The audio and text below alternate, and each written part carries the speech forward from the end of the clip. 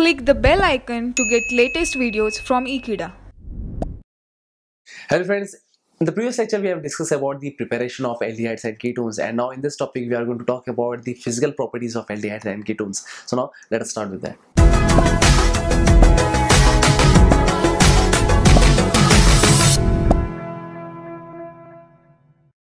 So in this topic we are going to discuss about the physical properties of aldehydes and ketones, and those physical properties are nothing but, as I have mentioned here, that is physical nature, order, solubility and boiling point. So now let us discuss about the first point, that is physical nature. So talking about the aldehydes and ketones, basically most of the aldehydes and ketones, they are present in a liquid form or they are present in a liquid state. But talking about the formaldehyde is the one which is present in a gaseous form. So that was related to the physical nature of it. And talking about the next thing, that is order. Order is nothing but smell. It has been found that is the aldehydes and the ketones, they have sweet smell, but the lower members of the aldehyde, they have actually pungent smell. And that is it. And talking about the next one, that is solubility. So it has been found that is the aldehydes or the ketones which have basically the carbon content of 4, they are very much soluble or they are very much miscible in water.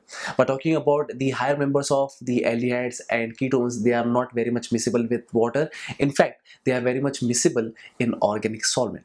The reason behind that is the lower member of the aldehyde and ketone, they are very much soluble or they are very much miscible with water because of they can form hydrogen bonding, and because of that hydrogen bonding, obviously they will have a strong intermolecular force with that of the water molecule, and that is the reason that they are very much soluble in water. So talking about the higher members of aldehydes and ketones, obviously they don't form that much intermolecular force of attraction with that of the water molecule, and hence they are not very much miscible with water.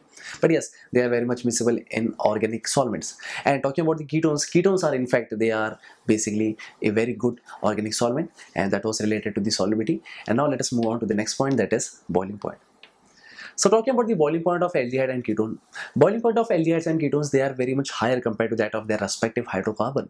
But suppose if we compare it with the alcohol, it has been found that is the aldehydes and ketones, they have lesser or they have lower boiling point compared to that of their respective alcohol. So for that we have an example. Suppose if we consider butanol. So butanol is nothing but an aldehyde which has a molecular mass of 72, but its boiling point, it has been found to be that is 349 Kelvin. But if we compare it with butanol, which has a molecular mass of 74, so it has been found that is the boiling point of the butanol, that is 391 Kelvin. So if we compare this butanol and butanol, obviously the carbon content is 4, but still, being the carbon content same, it has been clear that is the butanol is the one which have higher boiling point compared to that of the butanol. The reason behind that is the alcohol, they form much more stronger intermolecular force of attraction, or they form that is stronger hydrogen bonding compared to that of the butanol, and that's the reason that is butanol or the aldehydes and ketones, they have basically lower boiling point compared to that of the alcohol.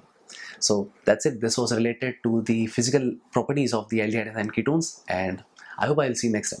So thank you friends for watching this video. I hope I will see you next time. Until then, don't forget to subscribe Ekeeda channel. Thank you so much.